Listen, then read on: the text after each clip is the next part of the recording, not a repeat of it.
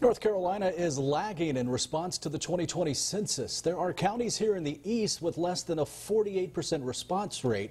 That includes Carteret County.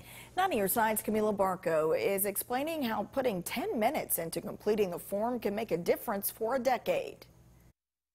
Carteret County's response rate puts it in the bottom 10 counties in the state. Officials say that means Carteret is in jeopardy of missing out on millions of dollars. We really need people to get out and fill out their census. It's the same old message town leaders have been echoing, but it hasn't been heard in Carteret County. Only 44% of people in the county have been counted in the 2020 census. We have put it in our water bills to ask people to get out and do it. I mean, we're stuffing the envelopes.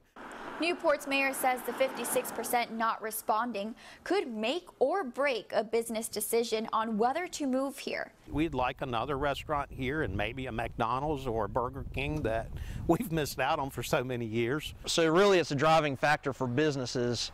They really rely on that data quite a bit. That's Cedar Point's town administrator. So far, his town has a 46% response rate, below the state's average. He attributes that to second homeowners. So if they live somewhere else full time, they may not be filling one out here. It's a challenge for coastal communities like Cape Carteret. Its response rate is at 70%, but the town's mayor still stresses how your tax dollars will go to places where people are completing the forms. Other states will be vying and getting the money that we should be getting. That means less federal money for roads and schools and less representation in Congress. You know, the census also determines how many seats you have, when it comes to the Congress and the Senate. If you don't have a computer, you can also call in for help completing the census. We'll have that number for you at WNCT.com. I'm Camila Barco reporting for 9 on Your Side.